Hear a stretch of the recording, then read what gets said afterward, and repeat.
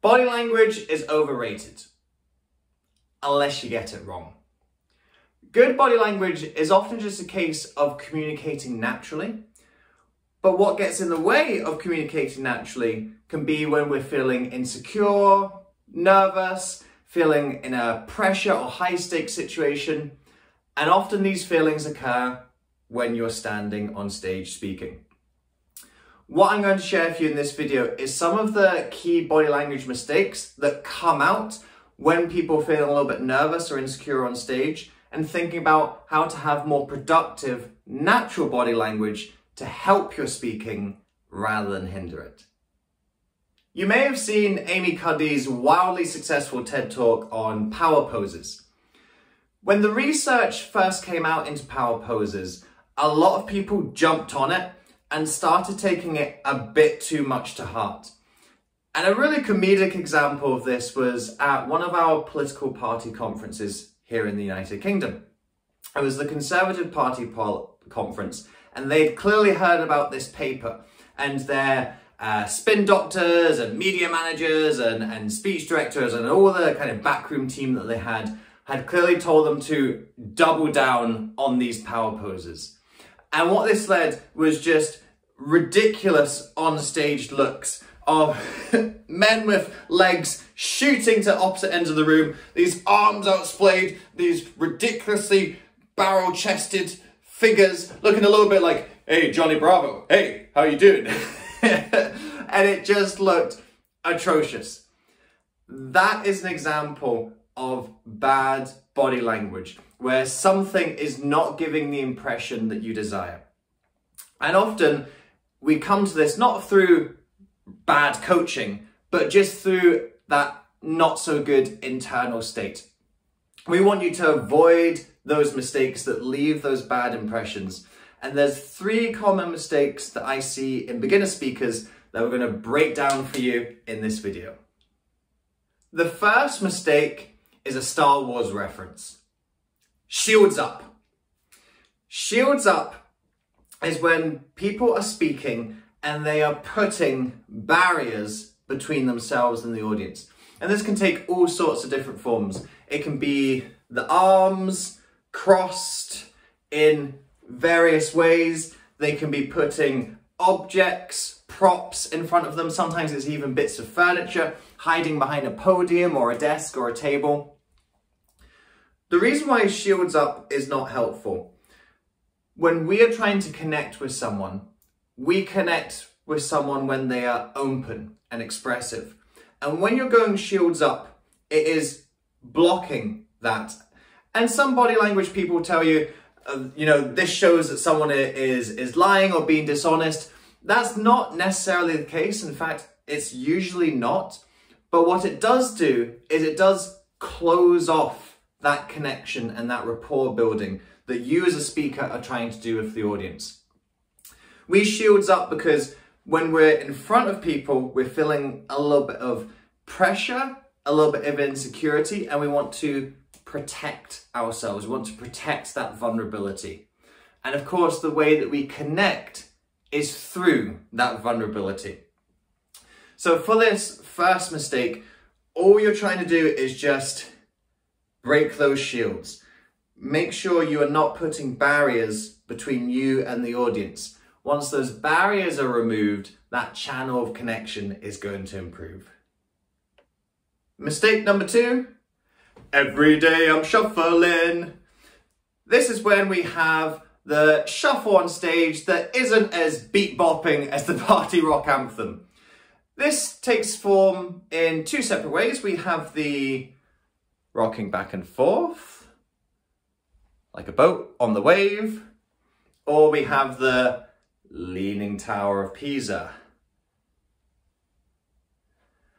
The reason why you want to avoid this type of body language, you are trying to create conviction and certainty in what you're saying.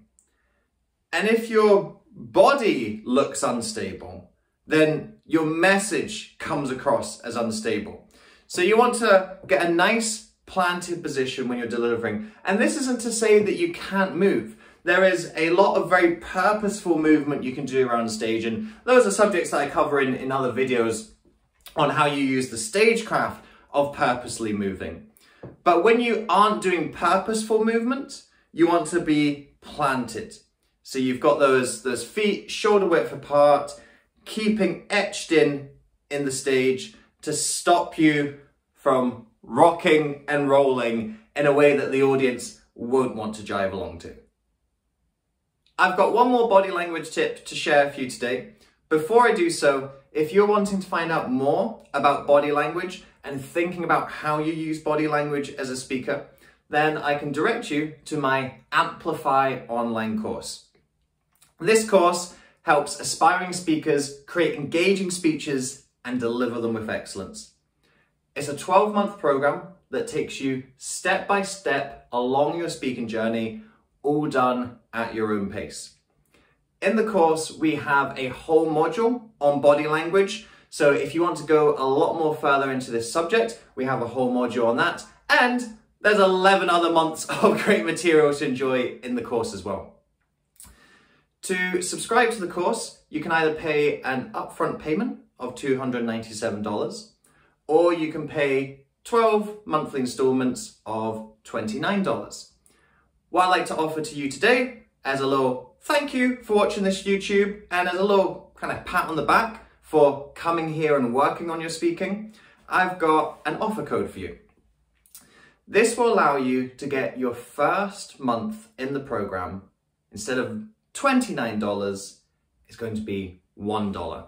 So it's essentially a 1-month trial to come in, see what the course is like, see if it's going to be right to help you along your speaking and development journey. To activate that $1 trial, the link to the Amplify course is in the description below.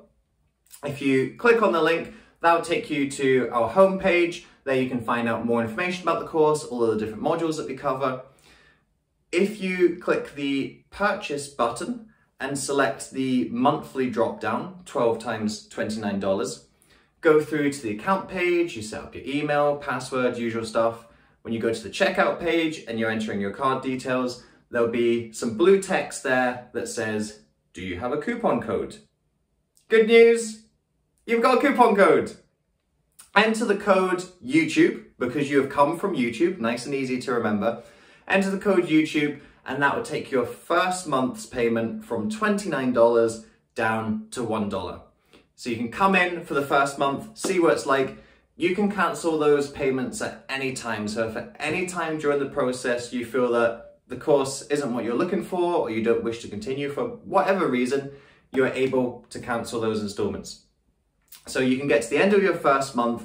Before you make the decision to continue in the course, you can decide, is this something that I wanted? If it is, great. Your subscription will automatically continue. If not, you can cancel it. It's only cost you $1 to find out. Click the link in the description, use the code YouTube to get that $1, well, not free trial, pretty close to free trial. And now we're going to cover the third and final body language mistake. The hills of eyes. Number 3 is all about your eye contact. The mistake that a lot of beginner speakers make with their eye contact is they use a scattergun approach where the eyes are going across the audience, quite often not making eye contact, but more halo contact with some imaginary halo that audience members have. The reason why this is a body language mistake is because eyes are another key part of where we form that connection. So when we've got shields up, that is blocking the connection. We want to drop those shields. We also want to be making and engaging that eye contact. Have you ever had a conversation with someone who they couldn't look you in the eye? They're kind of staring over your shoulder or looking down at your feet. It's really off-putting, isn't it? When you're trying to form a connection, you're trying to speak to them, and they're just not looking at you. It's a barrier, isn't it?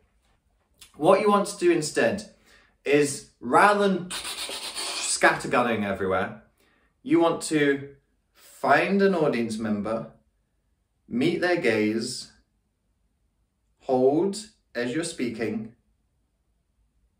move to another audience member, find their gaze, hold as you're speaking, picking out people one by one, front of the room, back of the room, sides of the room, making sure that everyone feels included. You might feel that your scattergun approach is making everyone feel included. Oh yeah, I've looked at everyone.